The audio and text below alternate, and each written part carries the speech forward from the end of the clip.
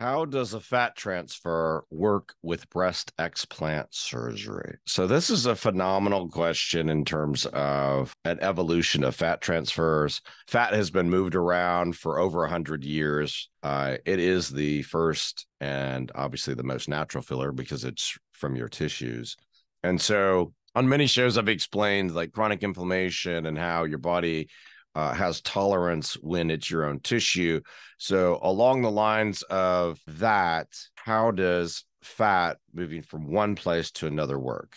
And so fundamentally, I have patients who obviously they got a breast augmentation because they either lacked the tissue from development and wanted more volume, or after having children, going through breastfeeding, felt the breast had deflated, it had not recovered, it was maybe sagging, needed to be lifted with or without volume restoration. So those are the common, quote unquote, reasons. The fat transfer has been used in cosmetics to help volumize, even if someone had rippling, help with that as well.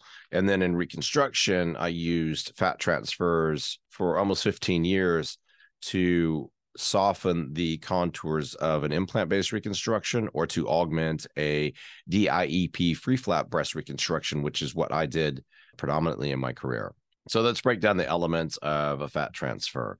Well, first, you have to be able to get the fat. So can someone have a low BMI and still have a fat transfer? So the answer is yes. And can someone have a high BMI and get a fat transfer? Of course, the answer is yes, with a couple of caveats. And so if that's the nature of the ask and the consultation, I will listen to my client and try to vet, what can I do for them and do their exam. And then if that seems like one, they have fat that I could use, and of course we want to use that if we can, then it's about establishing each person's ability to have a fat transfer. And I'll go into that now. So if you've listened to my shows and or heard me speak on another show, I talk a great deal about genetics. So your genetics allow you to break down and or get rid of your toxins at the cellular level and the macro level. And we eliminate toxins through sweating, pooping, and peeing. But our enzymatic capability, which is passed down from our parents to us genetically, is what allows us to metabolically manage what we get faced with each and every day. So our ability to metabolize vitamin D ultimately helps us with our calcium metabolism. Our ability to methylate helps us with our B vitamin metabolism. Our ability to utilize glutathione to bind up toxins in our liver helps protect us. And then our ability to use antioxidant pathways, and antioxidants are like vitamin C, A, and E. Those are important in terms of taking care of our cellular functions. These are predominantly how we maintain our immune system. So if you take that into consideration, I face with my clients their challenges with detoxification genetically.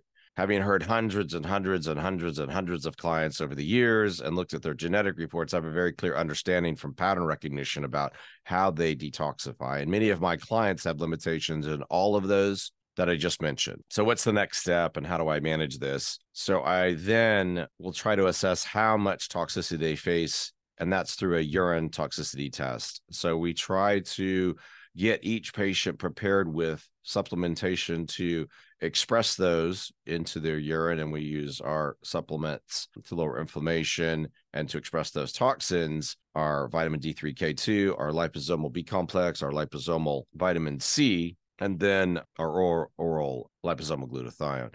So you're trying to get these things to be expressed in the urine, and other supplements like D-glucarate and glycine. So you're trying to get them kicked out so you can visualize them on a test result and have a metric to then compare and create their treatment plans. So once this is done and we know their food sensitivities via a blood test and their gut microbiome via a stool test, that builds out a complete picture of this patient's current state of inflammation, how we can lower it, how we can detox them. And then we go through basically a phase 1 detox using CellCore as our detoxification supplement line. So that's to help get everybody on a level playing field, if you will, so I can get their fat transfer done simultaneously with their explant surgery. And I can go into, why specifically I want to do that. I feel fat transfers should work uniformly across patients. The kind of notion that it's going to go away or it's only works in certain age groups or certain body types or certain weights is not practical. In addition to looking at all those things I mentioned previously, we want to make sure and evaluate, pay attention to someone's hormone balance so that they have enough of their sex hormones and evaluate their thyroid hormone. We just want to make sure that to the best of our ability, we're helping each and every client get leveled up so that when we do their fat transfer, we get the best possible outcomes each and every time. And that's my hack to make it work for you specifically. And that's why so many people come and see me in Austin, both from around the United States and outside the United States now. And recently just had someone give me a call from Australia about this, in fact, a fat transfer. So once again, to summarize, we look at all of these parameters. We look at functional genomics. We look at toxicity testing, gut microbiome, food sensitivities, and hormone balance to set our patients up for success with fat transfer. That's how we get the best outcomes. Oh, and then someone's going to ask me, well, how much fat is needed to transfer? Low BMI clients, I will take 4 areas typically, if those are suitable: inner outer thighs, love handle area, abdomen area. If someone's already had children, we'll combine that with skin tightening at a simultaneous procedure to benefit both the skin and obviously remove the fat. And then we collect our fat using a Wells-Johnson fat transfer system, very specifically for particle of fats, fat particle size, storage of fat, and then reinstitution of the fat under the same amount of pressure. And so it's a very controlled system.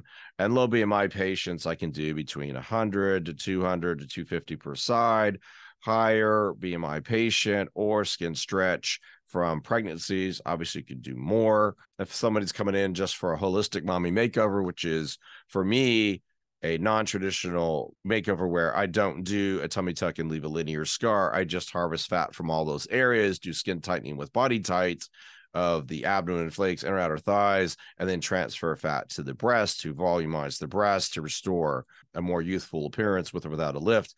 You're just trying to minimize scarring, which is always my goal in, my treatment plans. And I can go into that about how I do that later for explant patients, but fat transfers work and you need to take steps to put yourself in the best position. And that's how our plan works.